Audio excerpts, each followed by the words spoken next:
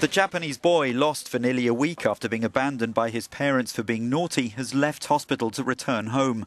Yamato Tanooka, who's 7, was greeted by well-wishing crowds when he appeared with his apologetic parents and a paper baseball signed by hospital staff. Police have not confirmed media reports saying the parents won't face charges. The boy told reporters he was feeling better and was looking forward to going back to school. A Japanese newspaper says Yamato meant to follow his parents' car when they left him in a forest but went the wrong way because he was crying so hard. Finding the woods scary, he kept walking along the road until arriving at a military base.